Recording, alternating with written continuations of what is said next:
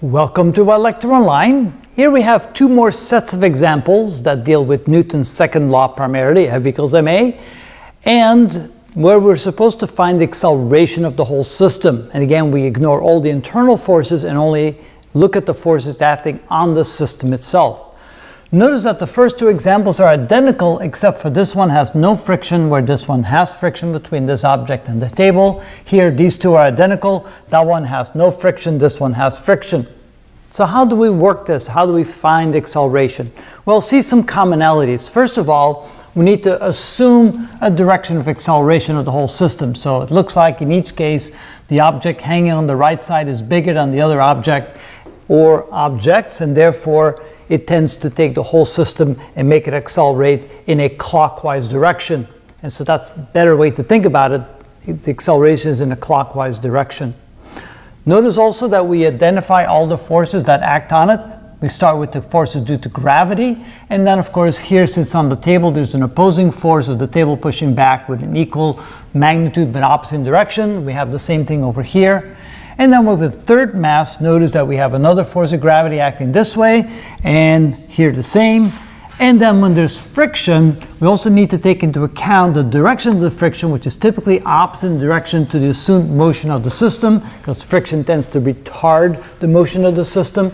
And notice that the definition of the friction is equal to the normal force times mu. In this case, the normal force is m1g. Here, the normal force is m2g. So how do we work out the problem? Again, we say that the acceleration is equal to the aiding forces minus the opposing forces divided by the total mass of the system. In this example, the aiding force is simply m2g. There's no opposing forces. The two forces cancel each other out. There's no other forces in the opposite direction of the acceleration, so that's 0. And we divide by the total mass to give us the acceleration. Here, when we have friction, notice now we do have an opposing force. The opposing force is the friction force, the normal force times mu, which is m1g times mu. Subtract the opposing force from the aiding force. Supposedly, the aiding force is bigger than the opposing force, so there will be an acceleration in the indicated direction, and we divide by the total mass to give us the acceleration. And then finally, in our final example here, notice we have the aiding force m3g, but we have an opposing force right here, because this force will cause the whole system to accelerate in the counterclockwise direction if it was the prevailing force, so it opposes the assumed direction, and also the friction force assumes the opposing direction. In this case, it's n2 times mu. N2 is m2g, so m2g mu is the opposing friction force. Subtract the two opposing forces from the aiding force, divide by the total mass. In this case, there's 3 masses, and that gives you the acceleration of the system.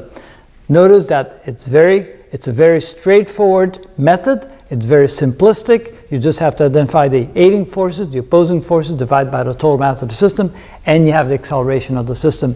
You don't need to use any free body diagrams. However, that said, we will show you a summary example of how to use a free body diagram to solve similar types of problems. That will come later. And this is how it's done.